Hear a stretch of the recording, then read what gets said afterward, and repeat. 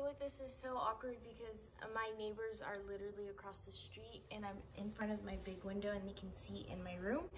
But hi guys, welcome back to my channel. So I have not posted in about 2 or 3 months. I just want to quickly add really quick that I did end up making one of my posts public. I wasn't originally going to make it public, so technically my last upload wasn't 2 or 3 months ago, but this was an update that I made for you guys before I made that video public. So I guess I'm just gonna hit you guys with like a little quick update about me or where I've been and why I've been gone, even though there's like really no explanation that I can give you guys that's like, hey, this is why I'm a slacker. So first I want to start off by saying the last time that I uploaded something, I talked about me getting like my hair transformed. I had gotten my hair a red color. That was the last update that I gave you guys for myself.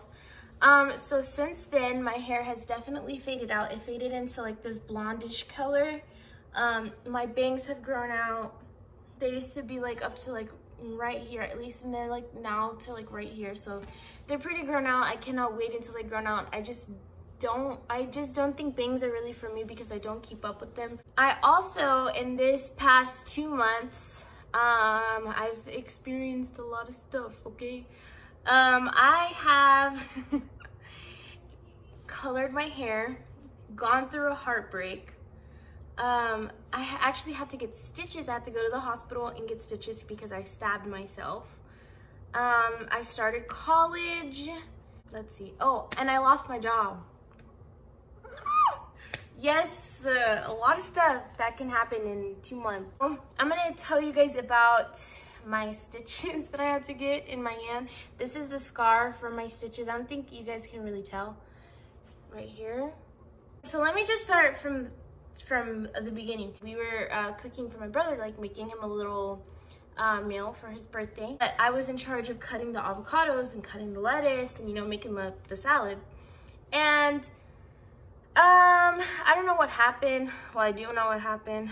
Basically, I cut it and it was like in half, and I was gonna take the seed out, and I don't know why, tell me if I'm the only one, but I just get this like social anxiety, even if it's like my family. I just don't know how to explain it, but I hate asking other people for stuff, and I didn't want to ask him for a fork, so I was like, you know what, let me just try to take it out with a knife. So I stabbed it once and it wouldn't come out, so then I was stabbing it like this. I had the avocado in my hand and I was stabbing it like this, and then my brother called me to show me something. He's like, Amanda, come look at this. And I was about to put it down so that I could go look at what he was telling me, but I didn't put it down. So what happened was I had kind of like looked away for like a second and I was putting it in, and then boom, it like went all the way through the seed and it stabbed me right here. I ended up actually hitting the bone, and I cut in between these 2 major nerves that are in between your fingers right here. So yeah, I got really lucky. I also missed the tendon or whatever. I got really lucky, and whenever I went to the ER, they said that it's actually really common for people to stab themselves with avocados, but it's normally in the palm area. So thank God I freaking stabbed myself. If I was to stab myself, I'm like so lucky that I did stab myself where I did.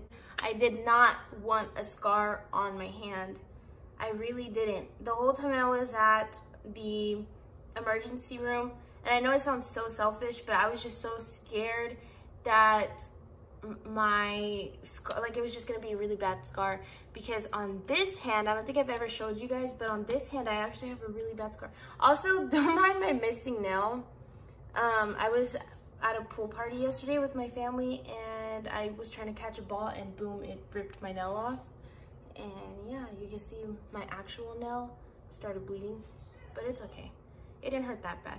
Oh, so on this hand, I have like a really big scar, and I don't know, I'm just very self-conscious about it. Like whenever I would like raise my hand and I would realize that I was raising it with this hand, I would be like, oh, let me raise this hand. So whenever I like stabbed myself, I was like, oh my gosh, now I'm gonna be self-conscious about this hand because I'm gonna have a scar on it.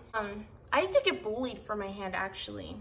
Like, people were really mean. They would call it like Freddy Krueger hand, or they would, you know, be like, oh, get your hand away from me.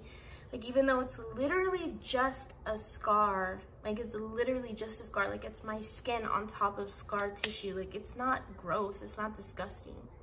Like, I don't know, but people are just dumb.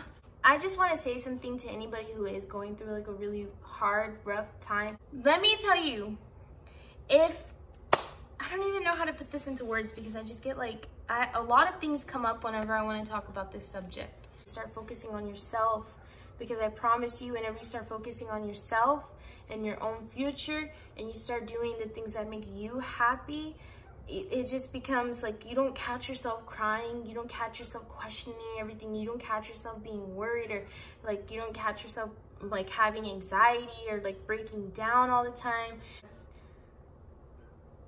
Just, I love you guys. I just want you guys to just be happy. But I just wish I could tell myself when I was, you know, going through it, like, look, you're gonna be okay. But we just gotta be patient. So I wanted to do a room tour. I've been living in this house for about 3 years now, and I did a room tour a couple years ago in my old house of my old little room. I never did an updated room tour for this room that I'm in now, and I was thinking of actually doing one.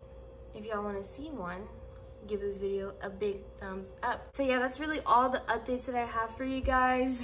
So yeah, I guess that's gonna be it for this video. If you guys like this video, please give this video a big thumbs up. Subscribe to my channel if you haven't already. Please, if you have been judging my hair throughout this video, I know it's a mess. I just didn't want to like put heat to it today. That's why I'm just letting my hair do whatever it wants to do.